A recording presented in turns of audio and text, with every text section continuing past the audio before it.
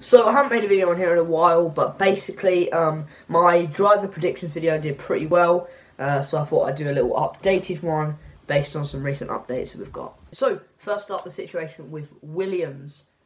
I personally hope that it stays as George Russell and Nicholas Latifi. If Perez went in place of Latifi, that would be a way better team, but realistically what I think will happen is either Latifi, Perez, or Latifi, Russell. I hope it's the latter. All overall, I think George Russell's a way more talented driver than Latifi, and the reason they're going to keep Latifi is because of the amount of money he brings to the team. Perez also brings a lot of money to the team as well, so I don't know. I feel like it's a difficult call. Then the Red Bull seat. So I hope that Alex Albon keeps his seat, but I think it's unlikely with the recent result this race weekend at Portugal.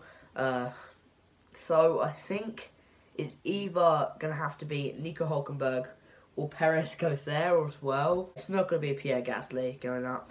So, yeah, I think that's it.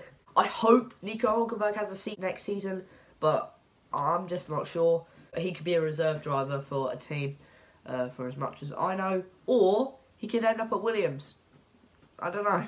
But yeah, they are my updated driver seats for the ones that we don't really know too much about. So yeah, the next video out later tonight is some more karting clips, so I'll see you in that one. Goodbye.